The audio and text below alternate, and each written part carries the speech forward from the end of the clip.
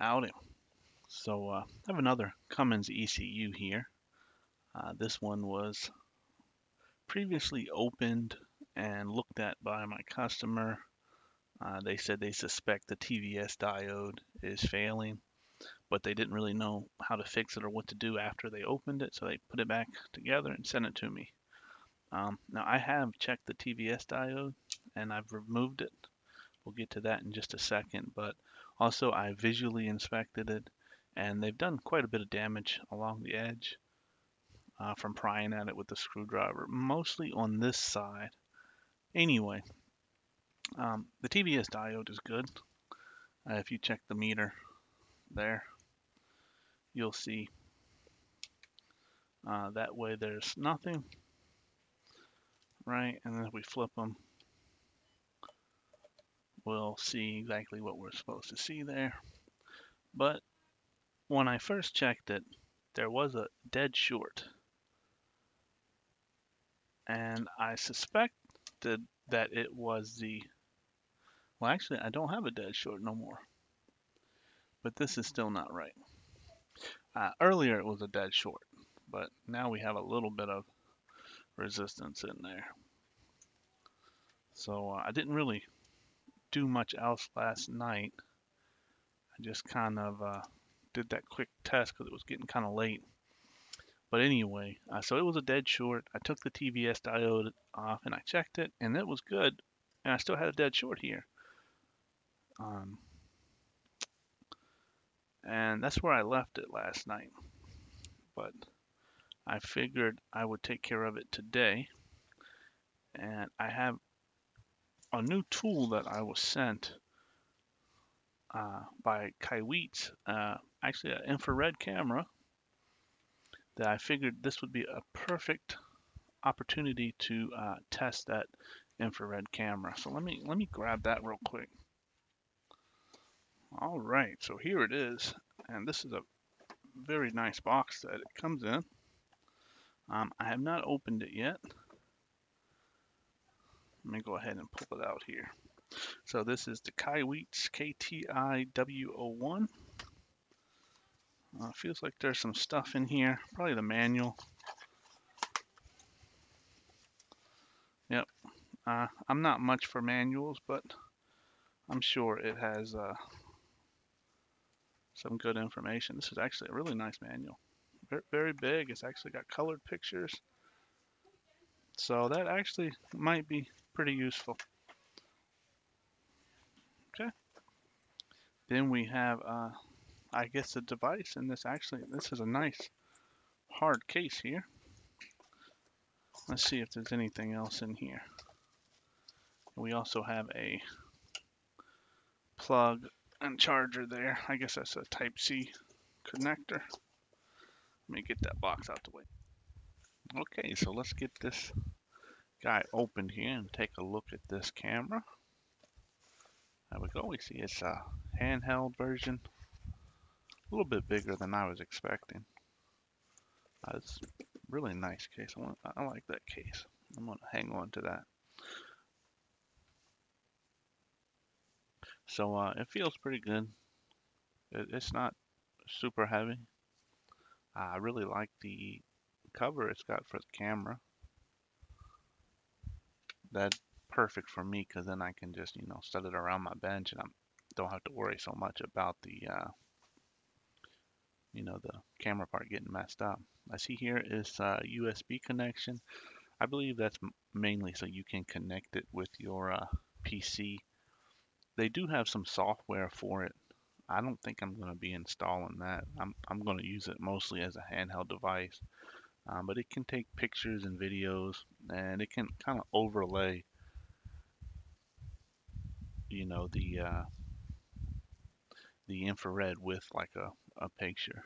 Um, but let's see it turn on. And while I turn it on, I want to compare it with the startup time of my little C2, because my little C2 takes quite a while to start up, which is kind of annoying when you're working and you want to test something where it might have had a short. You don't want to, take 5 minutes to start up. But let's go ahead and try here.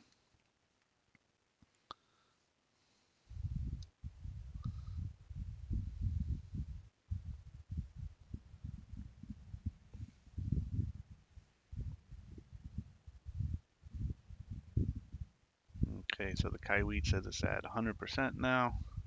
This one's still, even after it boots up, this one's already going. So yeah, that's really fast. See, now this one has to initialize. It's got to go this whole bar. Let me open the cover on this. All right, so got a pretty fast boot up time. That's nice. That one's still booting. Let me put that over there. So looking at the screen here, I see three different readings. It's kind of hard to see on the camera probably, but I have a red one, a green one, and a white one. And down here we have a max and min. And what it looks like is it looks like the red is the hot, the max temp. The green is the low temperature. And this one in the center is, where you're pointing. So that's actually pretty handy. It's got a lot of different functions in there, a lot of different settings. I'm not going to get into that too much. I want to pretty much see how it does right out the box. I think this little trigger here is for picture. So yeah, see, I hit it there and it took a picture. I don't want to save. And I think I saw somewhere where if you hold it, it goes into video. Yeah, start recording. So if you hold it, it will go into video. All right, anyway, let's get to work. Let me put this unit up here, and I'm going to do a little bit of voltage injection with it. And I'm going to set my secondary power supply to, just going to do 5 volts, 1 amp, to see here what's going on, to see if anything gets warm. I don't want to do too much. It's on the main rail, so it should be pretty safe at 5 volts. So it's like it's on the main fuse line coming in right here. Okay, so I got 1 amp set up there. Now I'm going to clip my ground to here. Okay, and for this, I'm just going to take some solder here and solder it to this right here. And I'm going to take my clamp and just clamp to that. So I'm just going to use the solder as like a little wire.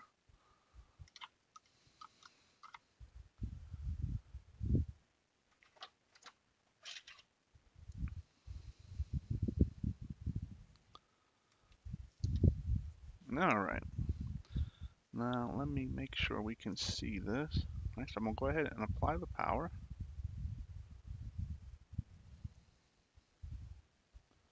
Okay, and there we go. I am getting that. Let me open the cover. And already we can see something getting hot. And it's at 1.3 amps actually. So yeah, this is definitely getting hot. Let's take a picture. So I would have thought that when I took the picture, it would have took a picture of both the overlay and the actual just regular picture. I'm not sure how to, I'm sure it does. I'm not sure how to do it. So maybe we'll just save that for another day. But anyway, let's see if we can't see what this is now. So we'll turn the power back on. And yeah, we instantly see it getting hot. It's getting,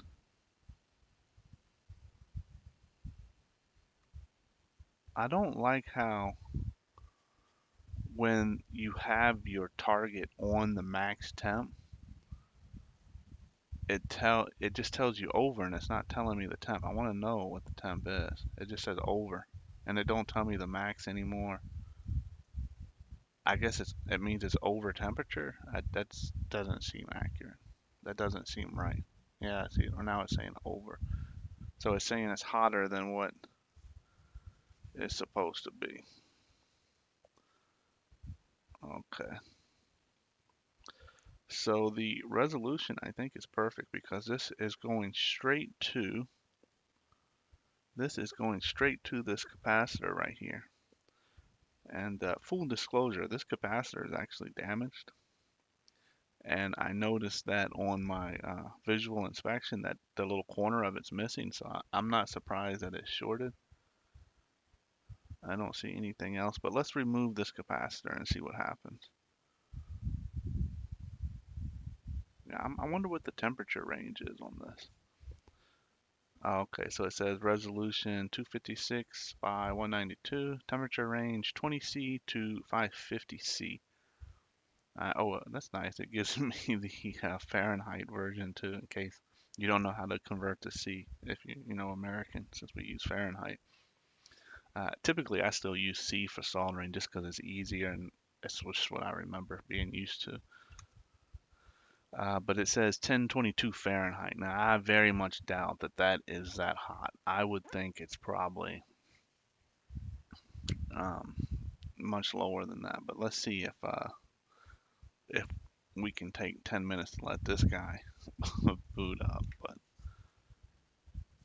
so far, this is it's really accurate at finding the spot. That's really nice.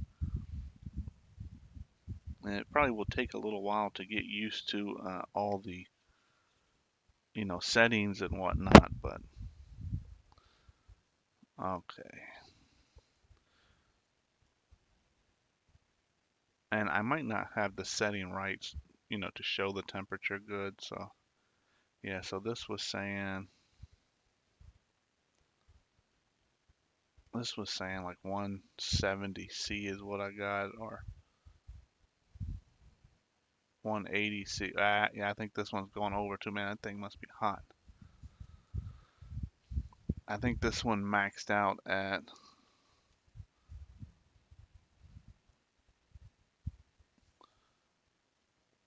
which I've never seen before. I guess it maxed out at, what was it, 170 or 180? Because it gave me a funny little line.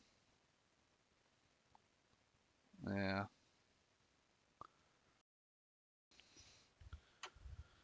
Okay. So let's cut this power off. Man, that thing was so hot it should have desoldered itself.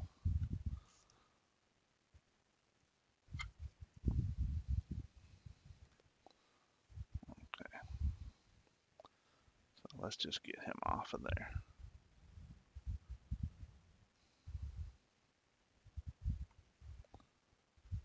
I kind of had a feeling that that capacitor was going to be a problem,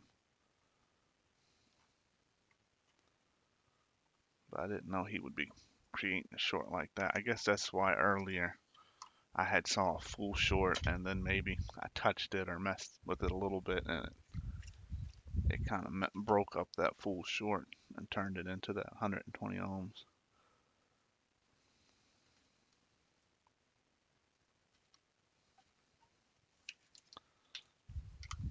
All right, so I'm gonna hook power back up. I know you guys can't see the power meter I'm using, but I'll tell you. Okay, so now we have nothing. There's no power or no current being consumed at all, which makes sense because I have it at 5 volts and that's a 12 volt input there. So pretty much on automotive stuff, anything under like 9 volts, you're not going to get much from it. So that's good. Let's go ahead and get this piece of solder off of there. Let me cut this supply off. And I'm not sure what the normal resistance reading between this circuit is, because I've never really paid much attention. I usually just will find the shorts. Yeah, that looks about right. That's probably going through some kind of MOSFET there or something down here. Maybe this guy to get back to ground. But yeah, I think that was the problem that we were having for the short. Now I still have to clean up the edges. I'll probably do that later. I still have to clean up the edges here where it got damaged. I might replace this inductor here. Um, and then I actually have to go through and try to find the customer's actual complaints because I don't think they knew they damaged it like that. I remember earlier they thought that it was only the TVS diode because I think it was shutting down. Like I think it was running, the truck was running, but then after a while it would shut down, which possibly could be the TVS diode. Um, just hitting breakdown and clamping a little bit too early, which does happen with these sometimes. Or it could be something completely external, and when they opened it, they just accidentally caused a little bit more damage. But that's going to take a long time to test, so we're not going to get into that in this video.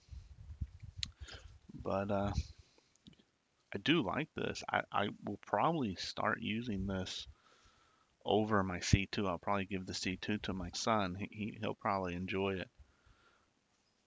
And then I'll probably start using this one. I do like the handheld design a lot better. This one kind of got annoying, and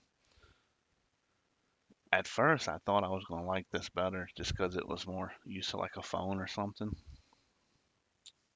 But actually, I end up dropping it a lot because you're trying to work, and I don't know. It's hard to hang on to sometimes. I guess it'd be better if I put a little loop there and looped it on my wrist, but yeah, that's probably going to go to my son. Uh, this one though, I'm pretty happy with it. I'm kind of surprised at how nice it is. And this isn't the only thing I've gotten from Kaiweets. I also got the Kets O2. Let me grab that. Yeah, they also sent me this, which I have to say I really like this soldering iron as much as I like this IR camera. They're both really good, and I'm kind of surprised at the quality from Kaiweets. So I don't use it very often because I mainly use my Medcal, but I do use it. As you can see there, it gets used. A lot of times I'll take it to my van and stuff like that and use it for working outside. But Kaiweets definitely has good quality products at a pretty good price. I can't remember how much this runs, which, this one I bought used. I think it was like 300. When this one was brand new, I think it was like 600. Fluor's pretty expensive. And the comparison's not too fair though, because this one is much older unit. But for the price that this one costs, I couldn't recommend anything like that over this. This is much better. So you'll definitely be seeing me use this on the channel a lot more whenever I need a infrared camera. Which most of my stuff I don't do a lot with infrared, just because most of my stuff I already know what's shorted, or I'll just find it with my meter. I don't typically have to do a whole lot of voltage injection to find my problems, but it is a tool that we need in this industry and in this type of work. So I definitely appreciate Kaiweet sending it to me. I can actually honestly highly recommend it. It's very nice if you need an IR camera. It has a lot of functions that I haven't really gone over. So I mean, just from our basic function, it was already enough. So everything past that's just bonus.